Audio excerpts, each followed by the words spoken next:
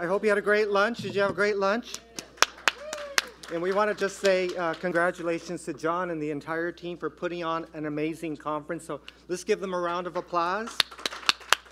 Okay, you guys are disappointing me a little bit. There is low energy in this room, so I need a lot of high energy because we're going to be talking about the revolution and evolution of not only the advertising and marketing and communications world, but we're going to introduce you to some of the movers and shakers that are helping to push that revolution. And so I'm not going to spend a lot of time introducing them, but I do want you to know from our conversations already that the new majority, as John and the team here defines it, represents spending power of over $4 trillion, as you already mentioned.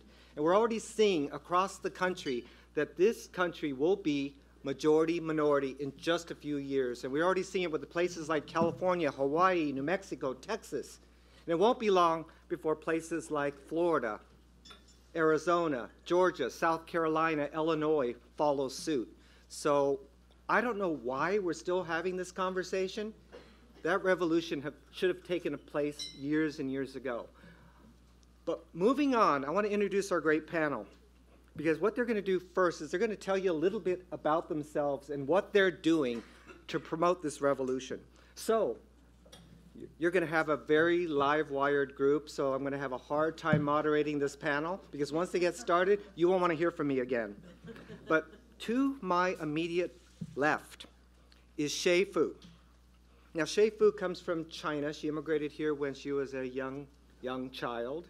She immediately adopted the American dream and rose up through the ranks to end up at a place like McCann, where McCann basically said, hey, we want you to fix our organization and bring together the talent all around the world and put them in one place. And so she ultimately became one of the key leaders at a company called Kraft, where you pull together all the craft leaders of one organization and get them to sing and hum.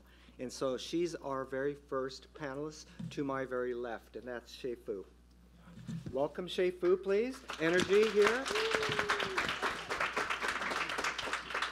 I'm going to try not to butcher this man's name because it doesn't seem very intuitive to me, but this man has been around for 30-plus years, moving and shaking the advertising world and the marketing world for over 30 years, working for different agencies like the Mingo Group when they had an African-American focused interest, when companies were actually realizing that there are black people in this country. And then he moved on to advise a lot of different companies, including Diageo, and rose up the ranks there to help this beverage company understand the importance of the multicultural markets here in the United States, and then went on to a company called Publicis, which is one of the big holding companies, and he's one of the leaders at Publicis.Sapient, where he advises not only the internal team but external teams about how to reach this growing, diverse, new majority markets here in the U.S. And that is Marc Strachan.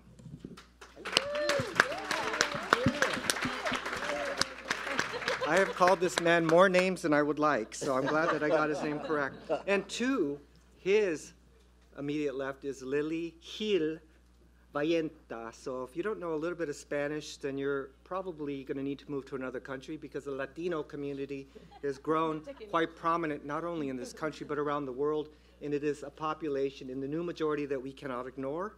And Lily, she's got multiple hats, and so all their bios are in your packet, but I wanted to just mention that Lily is the co-founder and CEO of Cien and Culturintel.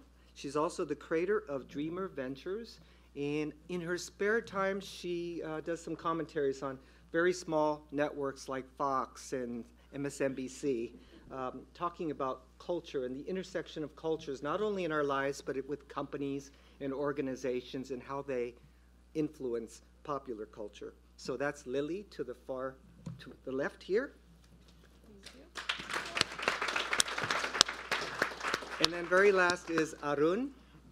Kumar, he's the Chief Data and Marketing Technology Officer for IPG, which is Interpublic Group of Companies, Media Brands. He is the data analytics guy that helps keep Interpublic and the hundreds of agencies that are within their organization up to date on how to use data effectively and competitively to help support them in beating their competitors, allowing companies to understand that data and how to use it properly. And that's Arun. So this is our panel. So before we get started, I want to make sure that you start writing your questions down because we're going to spend a little bit of time toward the end of this and open it up to everyone.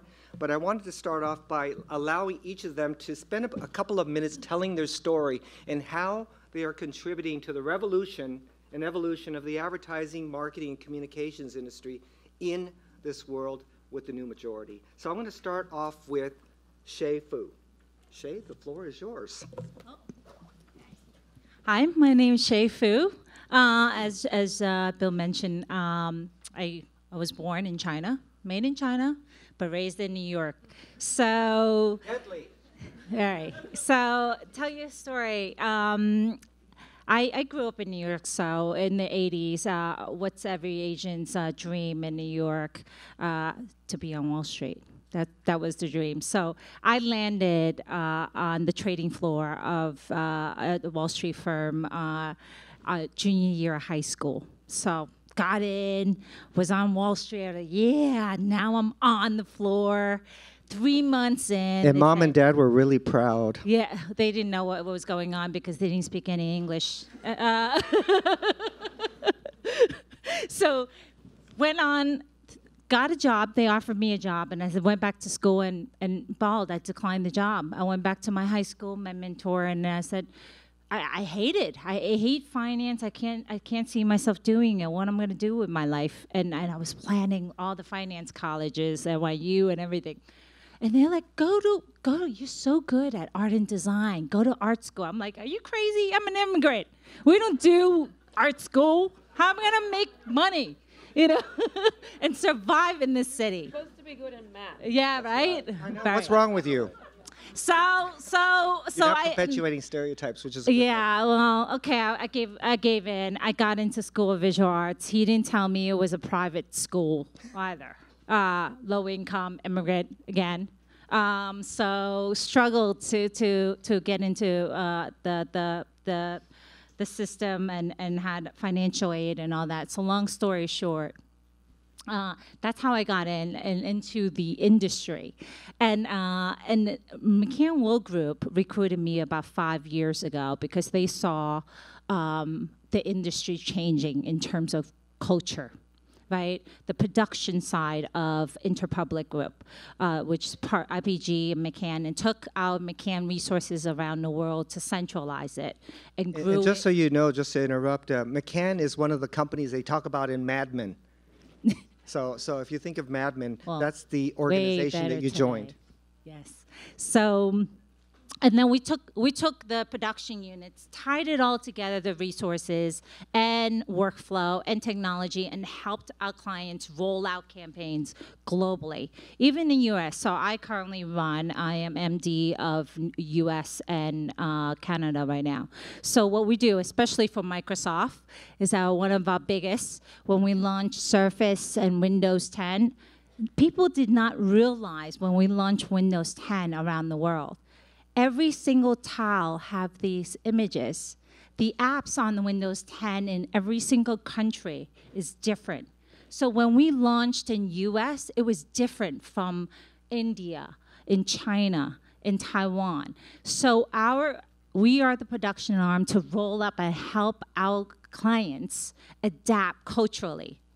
Even in US, like L'Oreal USA is one of them that recognizes the cultural differences in our country, right? The Spanish in New York City, Jenny from the Bronx, speaks differently from the Spanish in Miami, right? And the Spanish in Texas. So when we execute marketing, these big marketing campaigns are tied to the production arm, and we help them. We call it transcreate, because we have writers are in language. So if we need to target Flushing, New York, the Chinese in Flushing, New York, it's different from targeting Chinatown, Manhattan. And people do not realize that. There are so many differences and nuances. So we're rewriting for these cultures. And clients are starting to see that and see the value of the cultural reverence and marketing. Well, great. Thanks, Shay. And Marc, we were talking earlier. So Marc and I were talking about taxis. And before that, Shay was saying, we're talking about unconscious bias. When are we going to start talking about conscious bias first? Because we have conscious bias, but we don't really address that. And then we were talking a little bit about taxi drivers. And I said, I have conscious bias against taxi drivers. I always think I'm going to get ripped off. And Marc said, well, at least you can get a taxi. I can't. So anyways, Marc. Thank you, Bill. No, it's true. Even with my zero Halliburton briefcase, I could stand in front of this building and I probably won't get a cab, but you might, and you might before me. I have to make my wife sometimes hail a cab for me. It's amazing. I've always born and raised here in Brooklyn. But anyway, we could spend a lot of time, and we don't have a lot of time on this topic, so no need to go into my background and waste time.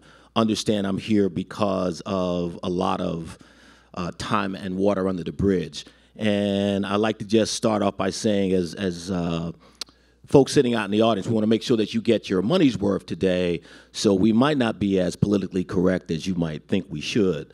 That said, I started in my, I received a 4A's fellowship a bunch of years ago, and I went to an agency called Compton, which is now Saatchi & Saatchi, and I found myself the only African-American person, or what we might call a person of color, walking on the account management floor. Everybody else was in the mailroom. And I remember there was a Hispanic sister who ran production. And as I'm walking around in my suit and tie, she says, excuse me, you, come here. She says, what are you doing up here? I says, well, I'm an intern here. She says, oh my God, they let you in? She says, come with me. And she took me to her office and she says, you have to survive. She says, I'm gonna take you under my wing for these 10 weeks and help you navigate the landmines, because she says, there's nobody else here like you. Now, I was just an intern. That was my first case. The second case, I worked for a company called NWR, doesn't exist anymore, the oldest advertising agency in America, used to be based in Philadelphia, et cetera, et cetera, et cetera. They created a bunch of lines, reach out and touch someone, I can go online. But I remember someone saying, when I was on a team, the target audience for this particular brand are people who make $25,000 a year, combined household income, live in a multiple family dwelling, have gone to high school, da-da-da-da-da-da-da-da. And I was like, oh, well, cool, I know a lot of those people, et cetera. We should be advertising this. He says, no, we're not talking about black people. I was like, oh, shit, I make $25,000 a year. I went to high school, et cetera. No, that's not. We'll save that for the black campaign. So we're dealing with issues that are deeply seated, and we're still talking about some of the same hurdles, someone said bullshit earlier, that we're talking about. I can't find talent. Bullshit. I don't know how to reach the audience. Lily will tell you, bullshit. You know what? My money is green. So if I open my wallet right now and pulled out, I don't have African-American money. Okay? I got good old American greenbacks. And I spend my money accordingly. I drive a real nice car. I buy nice clothes. I send my kids to good schools. I eat in nice fucking restaurants. I would like the respect of marketers to respect me as a true consumer and value my dollar. So the $4 trillion that you talked about earlier is really where the game is played. And the fact of who controls those dollars and whether or not they really want those dollars is where the revolution of our discussion comes in. Because if we don't burn down the old myths, we're in the same place. CEOs and CMOs are what? Risk adverse. The average CMO's job is 18 months. Most CEOs today are 2 years, if they're lucky, because of what? Shareholder value. Nobody wants to take that mistake. Nobody wants to take the risk anymore. I actually thought Mr. Ryan's conversations earlier were outstanding.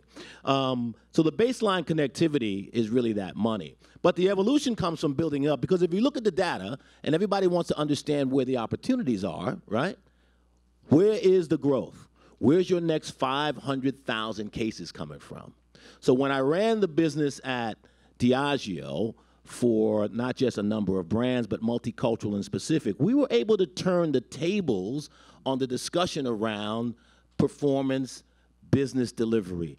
I will drive cases of vodka and tequila through LGBT men, all right, and African Americans, because the index pointed out that gay men drink 3 times more vodka than straight men. And they drink 2 times much more tequila. Vodka was the driving force behind the business. Why the hell would I not double down on gay men? Why would I double down on them in the tequila? If Korean men were drinking 6 times more bottles of vodka a month and driving my Ciroc sales off the charts, why would I not double down over there? If the world of whiskey was being driven by Koreans, Chinese, and African Americans, and then in the world of Buchanans, Hispanics, why would I not double down over there? Well, because the principles of traditional whiskey drinkers is a man in his robe sitting in front of a fireplace writing his memoirs. Is that shit gonna move another case of sales? Or we're gonna offend. Is that gonna drive? We're gonna offend our general market consumers. You know what I want? Offend him. Yes. I want the guy that's going to buy 6 bottles versus the guy that's buying 1 bottle. So when we talk about the economics of what we do, the evolution and the revolution of it, marketeers have to change. Understand, those of you who are leaders, and I'll pass it on, the game has changed. The fabric of economics of the world has changed. And your old hats and your old methods, you must throw them out of the fucking window. Okay? Woo-hoo. You are in the business of driving shareholder value, period. And to drive shareholder value means you must drive revenue, drive operating profit, etc. And that means fish where the fish are, and don't be afraid. Thank you for that very polite conversation. You told us not to be nice. Brother Marc. Well, we had some really amazing panels, and I said, you know what? You guys tell the truth. Because we hear a lot of things, to reinforce things, but I want you to tell the truth because that's what you're here for. And so if we can't do that, then we're not giving you your money's worth. So adelante, Lili, and thanks, Marc, so much. The floor is yours. Thank you, thank you. I am so glad you're here, my friend. And everyone else, we had the great pleasure working in the Diageo business together, so that was a lot of fun. So let me tell you a little bit about me and why I do what I do today, which hopefully you can borrow some stories from and adopt them as your own. So I am originally from Colombia, and I came, there's always one of us in the room, ¿cierto? Colombia.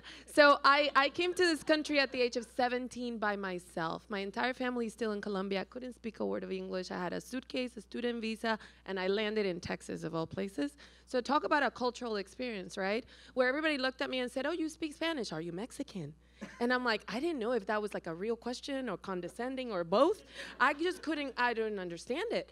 And of course, when you say you're from Colombia, now I'm dating myself, you know where I'm coming from, my friend. They will be like, ooh, Pablo Escobar. I'm like, why? There is coffee. The kids now are so much cooler. Now they have Shakira, Sofia Vergara. I didn't have any of that. And here we have Netflix having to, have me explain myself all over again with Narcos, thank you. But it's a cultural gap that I discovered very early in my American experience. And I never thought that which really was like instilled in my brain, I was like, why are people so ignorant? I don't get it. Then I took it deep inside my heart as I started my corporate career. So I'm a traditional corporate professional and executive that I guess eventually dropped out of corporate life and now became a business owner. But I was in big companies like Disney. I was at Johnson & Johnson for 10 years. And it was my career at J&J what inspired me to do what I do today. And I underscore that because I bet a lot of you here are corporate executives, right? And I'm not suggesting to drop out. Don't leave. We need you in corporate America. But what I'm trying to say is my journey at J&J did not have a Hispanic, multicultural, nothing on my title. I was doing global marketing, but I felt responsible for carrying that cultural intelligence into the room whenever conversations were happening. So we can wait for everyone else to put it in the agenda, for the marketing team to do the marketing thing, for agencies to be hired to get it right, or you can start influencing where you sit today in whatever role you're playing today. So what I did was create the Hispanic Employee Resource Group at J&J, which to this day is 16 years old and thriving, and kind of made it my own job to present in front of the chairman, which was the last thing that I did, and the board of directors, how in the next 5 years, it was mathematically impossible for the company to achieve its goals without getting this right. And what is this? I'm talking about 2007. The fact that this eminent majority minority was coming and approaching really fast. And it's already here. And we're still having the conversation. So I guess that inspired me to create the company that I wish I could have found to hire at that time, doing global marketing, that can combine cultural intelligence, data-driven analytics, and the science in numbers of what it means to truly tap the full power of our growth as a collective new marketplace, combined also with the agility and the creativity that the agency folks have. And that's what we do today. But I guess just to chime into the polite conversation of Marc, I guess what I want to, because I know time is pressed, but I want you to stop putting this in somebody else's hands. I could have waited for my title to read multicultural something, which, by the way, I have a love-hate relationship with multicultural right now. We can talk about that. I tell my clients today, don't say 2 words, the M word and the D word. Love them and hate them. What are they? Multicultural and diversity. Because unfortunately, in this world of bias, which is here, and you can go and train yourself until you're blue in the face, and bias exists, is there. When you hear those 2 words, unfortunately, still in the business world, it translates into corporate social responsibility, small niche, the budget I cut if I don't have enough money, unimportant, underserved, corporate, community relations. Usually the first budget to go. Exactly. So we need to flip the language. So here's homework for you, if this is all I get to say today. Number 1, you are the bearer of cultural intelligence everywhere you go. I don't care if you're in finance, if you're the intern, if you're in supply chain operations, whatever. Because you already have a cultural advantage, and it's in your hands to activate that cultural intelligence power or not. Number 2, you need to master the numbers. This is not about the right thing to do for the business, but the smart thing to do because it delivers shareholder value. So there's cultural equity and valuation into this story that transcends a good D&I feel-good campaign, okay? And then the third thing is you have to start integrating this advantage in your role today. There is some way. I wasn't asked to create the Hispanic Employee Resource Group at J&J, saw the opportunity, it became the after 7 o'clock job, but there was a need. There is power in that, and by the way, it's good for your career. But don't just do it for that. Do it because you truly believe in the power of your cultural intelligence and your cultural advantage, but serve as that vessel with the knowledge, with the numbers, to change the conversation. It's no longer about doing multicultural marketing. It's marketing to a multicultural America, period. That's the way it is. That's the way New York looks like, and all the major DMAs in this country. And today, I'm just so excited to be able to do this with the power of big data, so we'll talk more. We're doing a lot of really cool stuff with machine learning, artificial intelligence, and really bringing a new language to the boardrooms of America, so we graduate from talking multicultural to talking about inclusive markets, growth, opportunity, and shareholder value. So I am thrilled to be here. Thank you for the opportunity. I didn't drop an F-bomb or S-bomb. That's Marc's job. I'm too used to being polite on TV, I guess. But no, please, please take it, because you already have an advantage that most people outside or your colleagues don't have, but it's up to us to exercise it or not. Que tacones, I would say. Yeah. She's got some strength there. So you can see this panel is very passionate about this topic. So last but not least is Arun. We were having a little conversation about his issues at the airport through security. And I was trying to explain my issue when I went to an agency. The president used to actually say to me, Bill, you're the expert on the Far East, talk to the client.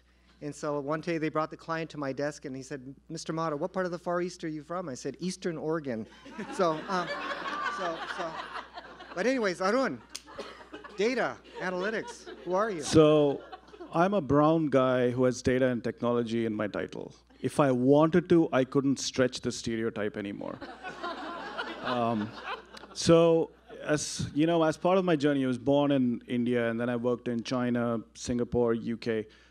My favorite comments are, there are at least twice when Singapore cab drivers have asked me this. And so I feel like I need to repeat that question and answer because it might help you. So I get into this cab, and the Singapore cab driver says, "So pardon me for asking, but are you the dark South Indian or are you the light North Indian who's fair?" I'm like, "Moron, can't you see me and figure it out yourself? Like, I have to tell you that I'm actually dark." And then, of course, my favorite is always the airport, where I think I'm most reminded of my identity in the airport. Because your title doesn't matter, what you do doesn't matter. The only thing that matters is the color of your skin. And it's so funny when you go as part of a delegation and there are 4 or 5 other people, and they go into immigration and they just smoothly exit, and you're the one who they say, "Hang on, you need to wait over here because, hang on, I'm the same passport. I've got the same reasons to be here as those 3. You cleared all of them and you want me to wait." And surprisingly, that's when the colleagues decide, well, we have nothing to do with this guy, we're off. So you're stuck there explaining to this officer as to why you've turned up. And of course, my favorite is, I love traveling through Germany. No, really, I do. Because every time I travel there, at customs, especially in Frankfurt Airport, even if I'm carrying just a small little bag, they have to stop me. "What are you carrying?" So once they had me open my suitcase, right there in front of where everyone is going through, they said, "Right, so, sir, can you tell me how many clothes have you packed?" What's the question? Now, how many clothes? How many shirts? How many pieces of underclothes? How many trousers? How many kerchiefs? We're trying to guess whether you have packed this suitcase yourself or not. "Well, I don't know, maybe I've packed 6 shirts, or who knows, maybe I sweat a lot, maybe I packed double of that. Why don't you take each and every one of my clothes and put them out and count it yourself?" I spent another couple of hours in the dock because of that, because they were like, "You can't be rude to a customs officer," but whatever. In Germany. Go to that back room. Yes, you go to the back room. I've been to the back room. Yeah, I had a it's Colombian passport for a long time. yeah, it's the moment they see I've that, been to the back room in another country. it's really bad. So the one thing which I would say is that as part of my current responsibility, where I am sitting enabling data sets to be used in advertising, here's what I see. Advertising historically has always claimed for years, from the Mad Men era, that advertising people are very good at reading what consumers want, who consumers are, and in reflecting that in the creative message, and creating aspiration, blah, blah, blah, etc. And the reality is that we've never had the mechanism to do so for years. So what did we do? We created this concept called a target audience. This one single mythical person who represents all those millions of consumers out there. And there would be detailed profiling. This person is Bob. He gets up at 6 in the morning. He switches on the radio. He decides he needs to have a bath. You sketch all of this out. There's a lovely piece of creative that is made, and then you broadcast it out. Today, the reality is this. Bob's not the person buying the product, and data tells you that. So back to the examples that Marc spoke about, the data shows you that. It shows you that there isn't one audience, that there are multiple audiences, and the people who you thought are buying the product are not really the people who are buying the product. But here's what happens. Because we're so attached to this notion of commonality, we want to be inclusive. So I often go to these meetings with clients, and I say, well, the reality is your audience is fragmented. There are 7 different types of consumers. They all need different messages. Oh, no, the creative message is already ready. Well, I'm sorry, but you need to change your art of storytelling. Why can't a brand have different stories, which actually makes sense to the audience? No, it's got to be once. Okay, it's done. show me who these audience segments are. You show them, and then the question that they say is, what's common amongst them? No, let's celebrate their diversity. No, I want what is common amongst them. They all like to shop. They all use mobile phones. Right, that's our strategy. We're going to create an m-commerce application that's going to allow you to buy products because they love shopping and they're all on their phones. So it's one common thing across those 7 segments. And the reality is the data, the tech, the delivery mechanisms are all there to ensure that you can create 700 different stories for those 7 segments. You can even upweight them because, as Marc said, you will find that your notions of who's buying the product is not actually true, and that it actually makes more financial sense to upweight against segment 6 or segment 5 rather than the segments that you thought there were. And for a starter, I've even noticed this, which I now start correcting with my own team, which is when they put these profiles of these audiences, invariably they're white faces. So hang on, data says 40% of this audience is African American, yet you've got 3 white folks. Like, this slide is completely white. It has no basis in you, and it even goes to the extent of it's not just color, it's even in terms of age. We've written down there that the person is 50 plus, and yet we're showing somebody who's clearly not older than 30. Because that's the image that we want to create. We're so beholden to the images that we've created over the years, and it's so hard for us to go and confront and tell brands that the stories that you've been telling and the stories that you're continuing to tell, they're not true. Those stories don't resonate. And yet, why do they look for the commonality? Because then media becomes cheaper. You buy on that one demo, which is 18 to everybody. You don't have to differentiate. It becomes cheap to buy it. It's easier to justify. Because for the last 20 years, I've been doing the same thing. So I can go to the CEO and say, my marketing cost is actually effectively going down because I'm now reaching even more people more effectively. Whereas the point is, it's not really resonating with people. And so that's what I'm looking to change within the holding company, which is whether it comes to media or whether it comes to creative, think about these people differently. Don't think about them in terms of demos. Don't think about them as this one amorphous, homogeneous group. Respect them and understand them. And it's okay to say that I was wrong in the last 3 years in terms of the targeting. And we have done it in some cases, but unless we start doing it, materially, you're going to do the same thing. You're going to fish in the same pond. You're going to get the same results. You're going to blow more money trying to reach the same people, and you're going to completely allow the opportunity to go astray. Woo, this is good stuff. We could have a conversation just about that. So, I think my mic's dying. But anyways, I want to get back to the questions because it kind of feeds into what we were talking a little bit about earlier. I know that Lili and Marc and Shay and Arun, we're all kind of unhappy with words like multicultural and diversity. So we're trying to eliminate that from the lexicon. But one of the things that I don't like is that companies always say, we're going to reflect the diversity of the consumers. If you were to give a letter grade to the advertising industry, marketing industry, and to corporate marketers, what would that grade be and why? In terms of reflecting the diversity of their constituents. Can you go lower than F? Is there anything lower than F on the scale of what we normally would grade something?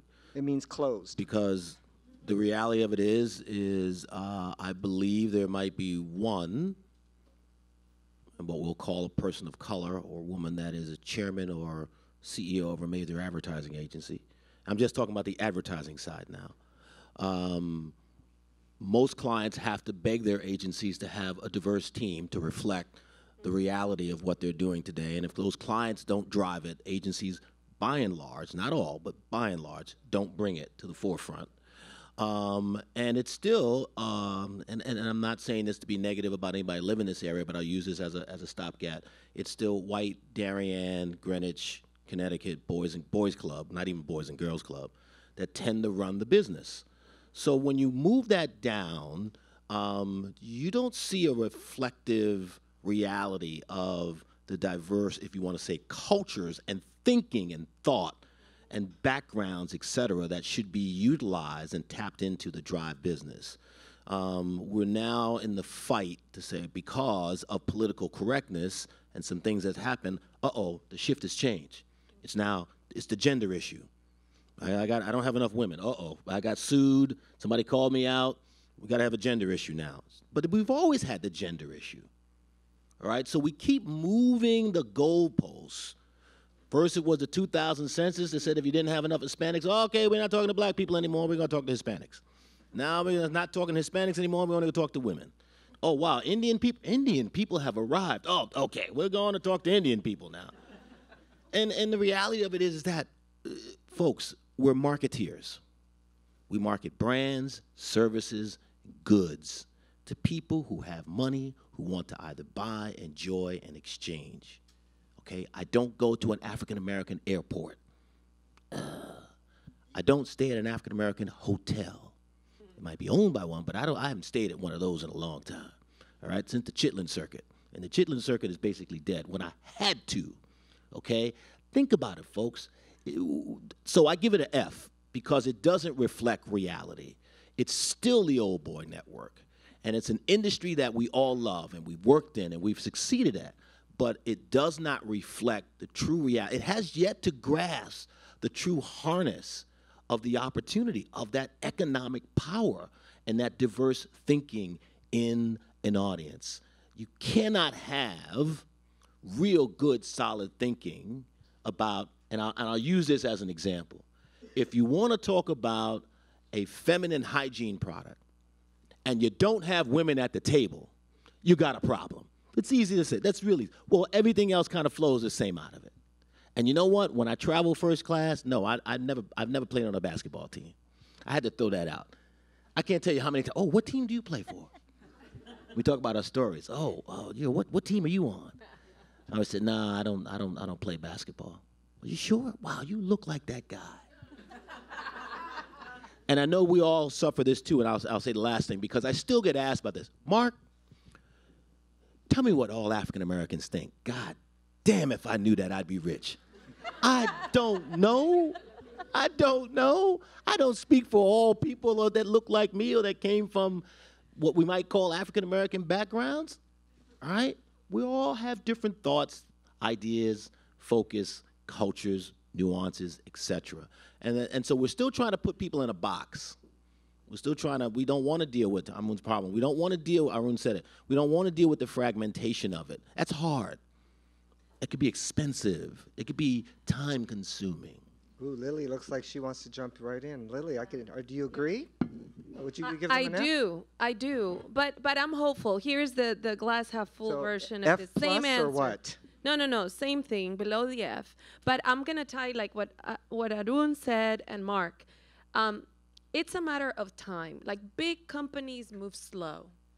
And the industry as a whole moves slow. So yes, maybe we're a product of what media companies have done to ourselves, forcing us to tell them what segment you're buying against. But technology is moving faster than that. And that is why you have companies that all of a sudden are dwarfing the big guys, and then the big guys are like, whoa, what just happened? Because of the agility of digital, because the agility of artificial intelligence and machine learning, and those are fancy terms that are real. They're here. What does that mean? It means that each and every one of us in this room right now, if we each open our Facebook today, the way your feed is structured sounds like the people that shows up, the words that are dialed up, are specifically engineered for you. And that's scary because it kind of puts you in a bubble of you only see the stuff that is supposed to be relevant to you. But that's the way technology works. So the 700 messages, as daunting as that seems, it's available and readily doable today. But we get lazy. And this notion of total market, which is another word that I hate, it's just code for being lazy. Or the fact that I can't find, I love what Tim said of like busting the pipeline myth. Oh, I can't find the talent. Yes, you can. But here's the thing, and this is very important for those of you here in corporate America, because we do, again, don't leave, we need you there. We need you there influencing. But here's the thing, people need to realize that representation or counting black and brown and women faces in the room is not what delivers the ROI or the innovation, but is a culture and a mindset of inclusion, not a representation. So I cringe also when I just hear companies getting stuck in the number, percentage of women in boards. Okay, that's great. But if you see the percentage of new hires that are women or minorities and only 2% stay because the culture is impossible, then you're not doing a good job. You're just checking the box. And true innovation thrives when you create an environment that allows for this exchange to flow without judgment. And always tying it back to the fact that there is one consumer that delivers value, that ties into my sales numbers and ties into your bonus at the end of the year and the shareholder report that is going to make it all worth it. But we're not there yet. I think we're still in a very basic dialogue of representation, of percentage off count, diverse slate count, that is not translating it all the way through to valuation, or what I like to call cultural equity, that delivers this, like, you know, not multicultural, but really diverse looking group.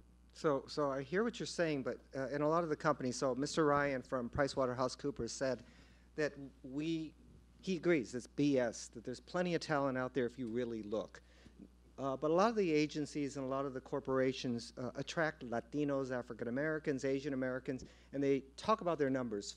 40% of our new hires are Asian, Latino, African American, LGBT, vets. But then what they don't talk about is the people walking out the back door. Mm-hmm. So what is the solution, do you believe, to get people? You talked a little bit about it, engaging them, not judging them. Somebody said earlier from the other panel that you need empathy. But what are we going to do? What do the agencies need to do and corporations need to do to keep those people? It's not a problem finding them. 40, 50% come through the door. But then if you ask them what the retention numbers are, well, 30, 40, 50, 60% of them are gone. Yep. So what do we need to do to keep them? I can answer that. Go for it. Yeah. So one of the things, today, we've been hearing about visible inclusion, right? So you have these people come in and we need the numbers and everything, especially on the marketing side. I mean, kids are dying to get into marketing and the creative field, but keeping them in there, once they get in there and they come up with these awesome ideas that it reflects their culture and their background, and they present it to clients or internal leadership teams, those clients or internal leadership can't relate, especially internal leadership can relate and says and kills it before it even goes to clients. Or when it does go to clients, and those clients are the ones that are mandating or have, goals for our agencies to hire a diverse team. It doesn't do us any good when we have visibility. Okay, Shay, I'm going to challenge you a little bit. You mentioned that the clients are pushing the agencies and pushing the companies that are doing the marketing to really reflect and have a diverse talent pool. But are those clients putting some teeth behind what they're saying? So I know a couple of companies have put the teeth, said, hey, we want your team, your agency to reflect truly the diversity that exists in our country. But what is the ramifications if you don't? And are they checking? Because I remember at our agency, one of the big auto companies came by because we were mandated, the entire company was mandated, all the different agencies were mandated to make sure there were more women and people of color. So in walks the auto company, and I get promoted from a cubicle to an office.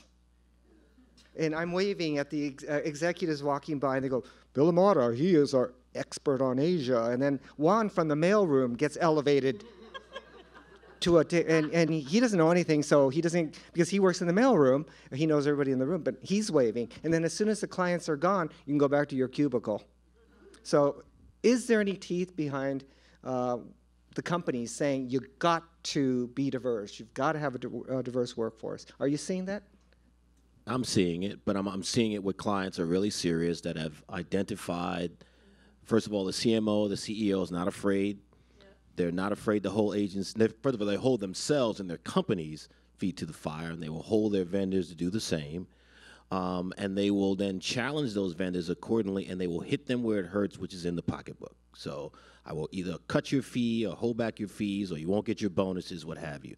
And agencies run on fees, and that's really what it comes down to. They don't make anything else. It's all intellectual property. They don't make widgets. They don't make water. They don't make lug nuts, shoes, what have you. They got no retail store. If they can't bill fees, they don't drive revenue. All right, so therein lies at the end of the day where the hustle. So that's why I say clients have the ability to drive the story and drive the focus. Some of them do, some of them don't.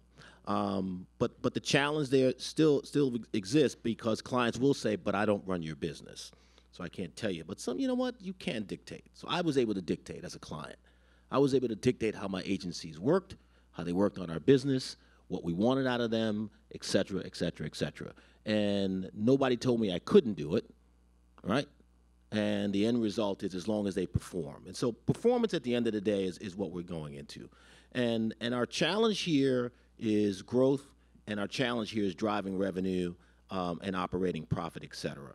And if you follow the dots, Arun said it, if you follow the reality of culture, Lily has said it, you'll follow where the money is going. And at the end of the day, you've got to deliver performance. If I've got to grow at 3% and the industry's growing at 4%, Wall Street is holding me back. The FTSE is going to hold me back. I'm going to get dinged. I got to outperform the industry. So at 3%, I don't care how. I mean, I've got to drive sales. And I've got to be able to connect with people who want to buy. Consumers have more not only discernible income, but more ability to say, no, I don't want Captain Morgan, I want Sailor Jerry. Or I don't want Johnny Walker, I want Chivas Regal. All right? And how am I going to get them to connect with that brand versus that brand? How am I going to get you to buy the Cadillac versus the BMW? How am I going to get you to buy the Rolex versus the Patek Philippe or the Swatch?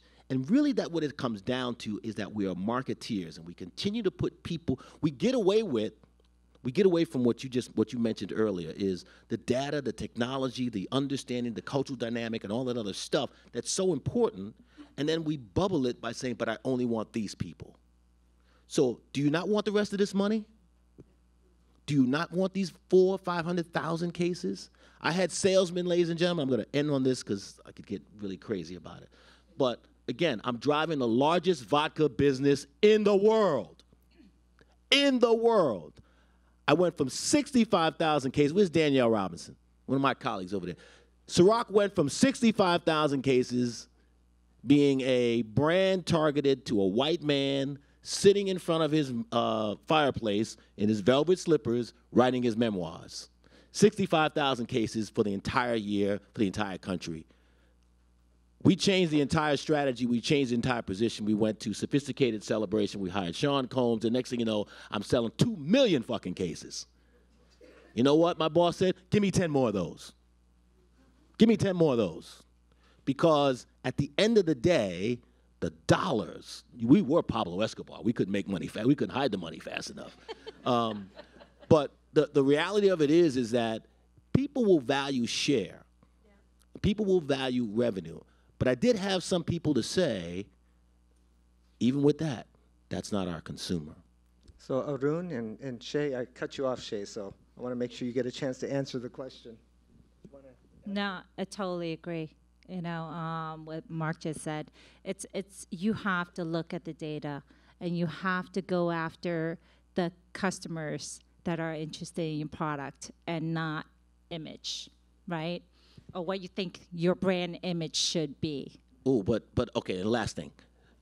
I had salespeople that would, again, LGBT, gay men, driving the #1 growth driver of the industry, and I couldn't get my salesmen to go into LGBT clubs and LGBT liquor stores to drive the product. Talk about bias. Why are you afraid of that money?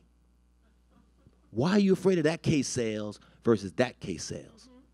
When that guy's driving 10 cases and that guy's driving 1 case.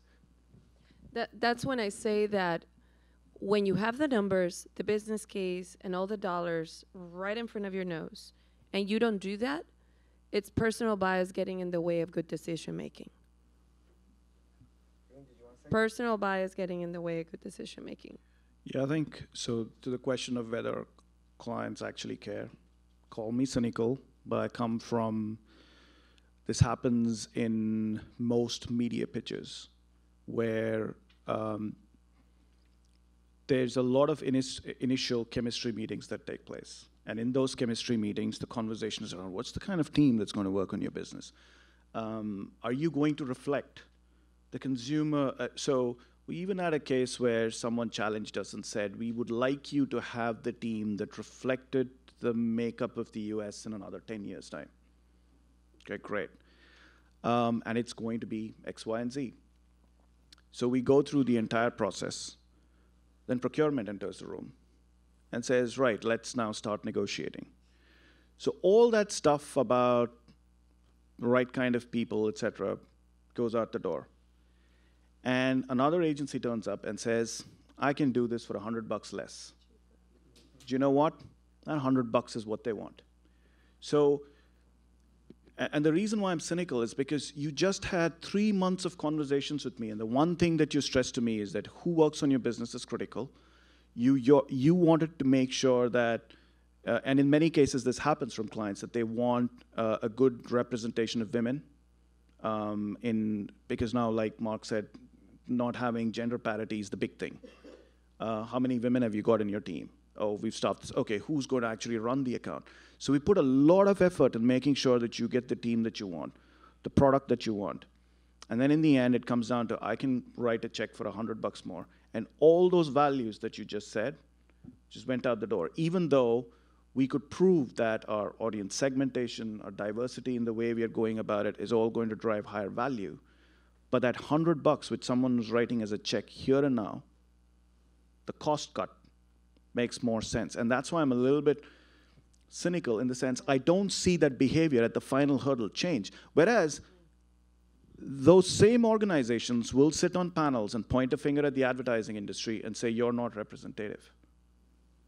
And you haven't spoken to your own procurement business. Let me tell you, you ask your procurement people, there is only one color they understand. How many bucks are you going to save for me? Well, I think the ad industry actually sets the pace for inclusion in many respects, even though they make some mistakes here and there. But I want to open it up. I didn't get to ask all my questions because you could see this is a live wire panel. But let's open it up. Bill, can I just one Sure, final Lily, thought? absolutely. Because I want to make sure we take away the right spirit here. Yes, there is a lot of work to do, but that is an opportunity for everyone in this room. We are already unique, blessed, and have a higher valuation as a professional and as an individual just by being here. And I'm not talking about those of us that are black and brown, Asian, but white and everything, because that means that you in this room already have a higher sense of cultural intelligence, as I keep calling it, and now you have to do something with that. Now, the other thing is that we need to graduate from a language of representation to one of valuation and equity. So equity not in terms of equality and counting heads and brown heads and women heads, but what is the result that this collective group versus this one is able to deliver at the end of the year in terms of ROI and value. That is the only way this really becomes a serious conversation that transcends the feel-good HR representation stuff. So I hope that we can feel accountable and responsible to this, because it's not about entitlement or I deserve that because I am the women-owned, minority-owned business and you gotta hire me through supplier diversity, but because we're damn good and we're gonna triple, double, whatever your sales, and that's why you want us in the room, not because I am there to check off your women and Latina card. So we each need to be accountable to that, otherwise we do a disservice to ourselves and to our entire community and in this entire dialogue. Well said. Questions? Can you stand up and tell us who you are and what your question is? Yes, Dame. Oh. Baviksha. Hello, I'm Baviksha Rancha from IPG. The question I had is we're seeing,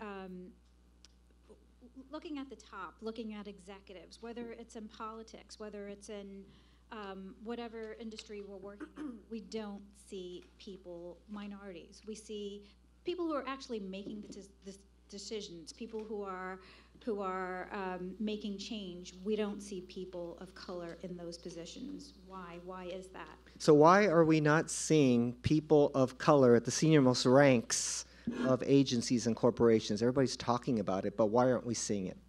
So I represent Ad Color, 12 years old, probably the most focused organization for diverse people in the media, marketing, and advertising industry in general. And it has nothing to do with just being people of color. But what it is that somebody said it earlier, and it has to do with recruitment. I can recruit anybody, ladies and gentlemen. I could recruit anybody, any day, anywhere. But can I retain them? And that's what it comes down to. Can I, between the recruitment and the retention, there's a boatload of work that has to happen. And it's nurturing, it's development, it's coaching, it's allowing people not to make the same mistakes that others has, helping them avoid the pitfalls, supporting them when risk is involved. All right, just like other people make mistakes. We learn from our mistakes, not penalizing people, and then promoting them accordingly when they do good jobs with titles and money and all the other trappings that everybody wants, and leveling the playing field, because that's why people stay. If you have got me over here and you have just using me like a dish rag and not respecting me, I'm not getting paid, etc., then it becomes a transactional game. So at $14,000 here, well, I should say, that's kind of where I started out years ago. Let's say somebody comes in and they're making $250,000, but somebody in tech calls them and pays them $600, see ya. That's right. See ya. Why should I stay here? Because you've made it a transactional game. There's no growth here for me. There's no opportunity. Are you ever going to allow me to get into that corner office? Am I ever going to be the chairman and run this company, et cetera? Probably not. Why? Because of biases or what have you? It's probably not capabilities. So that's why you're not seeing them at the top, because they're not matriculating to the top. They're leaving and they're going other places, or they're giving up, or they're hitting ceilings, all right? And so as a result, this is what you're dealing with. And that's why the word multicultural is a problem, the dynamics, because the people at the top, they hear multicultural and they go, oh, that's to keep the right reverend off my lawn. Yeah, that's the check I got to write for the dinner dance that, makes somebody over there go away. It's corporate responsibility. It's not about driving shareholder value and moving cases. And so the language, all that stuff has to change. But that's a huge part of the reason. They just don't stay. Shay wants to answer as well. Well, I think from a Chinese woman perspective, I mean, it's someone said it, our culture, right? We respect the elders. There's certain culture that we have, and it's not very natural. It doesn't come naturally for me to be an MD of North America. It doesn't, because when you're getting to a certain level and you have to have those important mentors and sponsors within your company to push you. I had fantastic sponsors. I had sponsors I didn't know about. I had sponsors that told me that they were my sponsor. I'm like, I don't want the job, because I don't really, because when you get to a certain level, you have to battle. When you're at that table, you're battling. So I'm battling in the boardroom of men, okay, white men most of the time. And I'm the Chinese girl from Brooklyn, so it really takes a certain character. And I think this team here, look for yourselves, look at your rising stars within the company and make them more confident. I am confident in the boardroom only because I know the people in that boardroom is going to stick up for me and got my back. I know who's going to say no and who's going to say yes before it votes, right? So if I'm getting something approved, I know right off who I have to charm and who I have to get. So it's very important. Take a look at your rising stars. And, I think one of the questions you had was, are you sponsoring someone? And I have a rock star in the audience, Lena Ng, and she runs Craft New York and Craft New Jersey. I sponsor her. I push her. I push her, I send her into that boardroom, and it's like the lion's den. And I'm like, go get him. So that's, I think that's what you need to do, especially in the Asian community, because we're all, we're a little timid and we're polite, right? So not when you get into that boardroom, and not when, my team knows I have 2 styles, and sometimes it becomes 3. So you're either going to see the tiger mom or you're going to see the free range mom. So, my staff knows. I have not seen the free range mom yet. The free range, you can do whatever you want as long as you stay within my compounds. And then the tiger mom, I'm going to be up your ass and micromanage you. If I'm micromanaging you, that means you need to do better. So tell them and push your teams. And I think that really helps. I like that about you, Shay. Unfortunately, we're getting the gap, so go for it. Sorry, I keep feeling like I'm leaving you all with homework and accountability, but that's how it starts. We can't wait for somebody else to fix it. It's going to take time. And yes, there's a problem in the middle, kind of like Marc was describing. But if you today are not pushing and pulling others around you, myself included, that means you and I are part of the problem.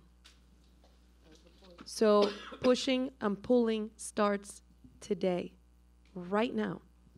With the colleagues you have around, with the rock stars you have that you're pushing. And if you're not being pulled, ask to be pulled. That's a cultural thing with Latinos too. We don't ask. It's weird. It's like you just keep your head down, do a good job. They will notice. No, they won't. So I think that's it. But I think we need to help each other. One thing that I love about John and this organization is he's brought us all together. But I don't think that we do enough, Asian Americans in particular, do enough to help Latinos and African Americans. And whenever I go to board meetings, I always see African Americans on my boards, Asian boards. But do you see any Asian Americans on African American boards or on Latino boards? No. So I do think that we have an obligation to each other as well to pull and support and push each other. And unfortunately, we have to wrap up. I know you had a question. Can we have one more question, John? We're going to do it anyway. Because this brother over here has a question. I have to ask this. Damon Williams with the Executive Leadership Council. I have noticed for the last year, every commercial that I have seen has been a black woman, white man concept.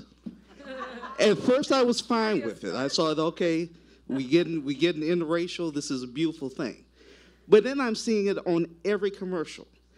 Black woman, white man. British black woman for Alexa, white man.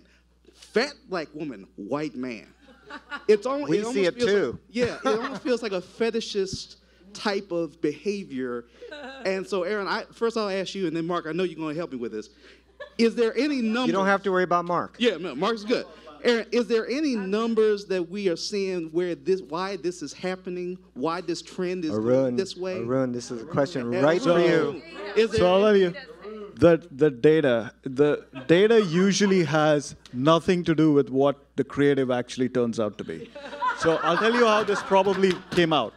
It's so true. The way this would have been is someone like me would have sat in the room and said, okay, show me what your script is. And they would have said, well, here's the script, et cetera, et cetera.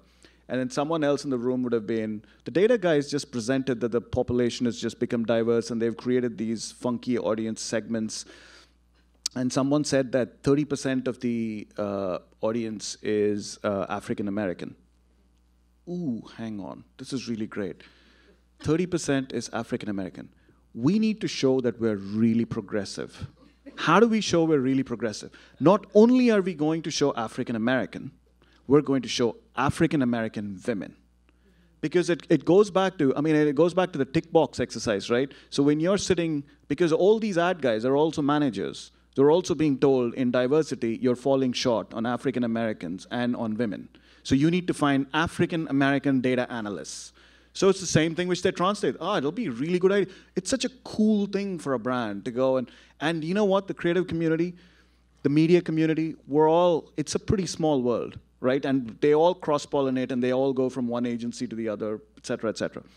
So that's how invariably a creative gets produced. Now, if a creative director is really out there, he'll say, wait a second, I'm going to change the stereotype. I am not going to show a slim African-American woman. She is going to be fat, and the guy is going to be thin because I want to show that my consumers are accepting of anything. I'm not kidding you. That's the kind of thinking that permeates in some cases, and it's because it's not that anyone is thinking there and saying, I'm going to insult African-American people. It's just that they are so used to thinking in a certain way, and they're trying to be either politically correct, or they're trying to be cool, or they're trying to own a certain space without really knowing who their true consumer is. One of the problems with data is when you start seeing just numbers, that's not human. When I tell you 30% African American, do you actually know their lives? So one of the things that some of the companies make you do, which I think many of us should do. When I was working in the P&G business in China, they made us go on road trips. We used to spend days with consumers. Why aren't you using a diaper? And some of the reasons that they would give you, we wouldn't have an answer. Our advertising wouldn't have an answer. We couldn't give an answer, and we would struggle. But most of the people who design these creative, they actually don't spend that time. They either don't have the time. They don't know your life. They don't know your life. They're making an approximation basis some signals, and they're choosing to read certain signals and not read the other signals basis their biases. Okay, I'm going to have to end. We're going to have to end here. I want to say thank you to the panel. But by the way, you and the audience have the power to say something about these commercials, and if you don't, they're going to keep doing it. So you got it. Yeah, like H&M example. So, anyways, you have the power to do that. I want to say thank you to this panel. Thank you. I could talk to these guys all day long, seriously. So thanks so much.